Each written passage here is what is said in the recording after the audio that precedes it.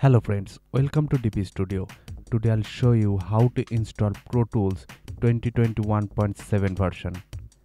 At first unzip the folder and go to the setup file and install. It takes some time. Be patient.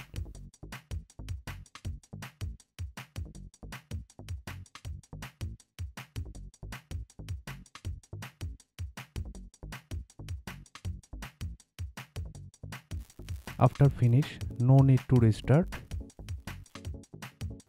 Open Pro Tools. Activate pop-up menu comes out. Go to the activate option. If you don't have any Ilock account, please go to the ilock.com and create an account. After that, log in with your Ilock account. That's it, and enjoy your Pro Tools. If you like this video, subscribe to our channel for new software solutions and updates. If you have any questions, please do comment. Thanks for watching. Please subscribe.